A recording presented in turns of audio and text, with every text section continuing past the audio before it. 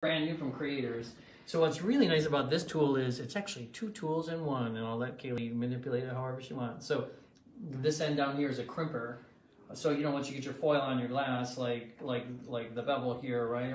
So this would come in and you could roll it around and it will crimp or fold the foil onto the bevel for you, which is nice. The other thing I found about this, which is I think is really cool, is that you can move these little wheels. So depending on, I guess one of them moves. Yep, there you go. Depending on how wide the glass is, so you can adjust it for the, for the width of the glass you're using. Oh yeah, so which is really nice. Yep, yeah, exactly.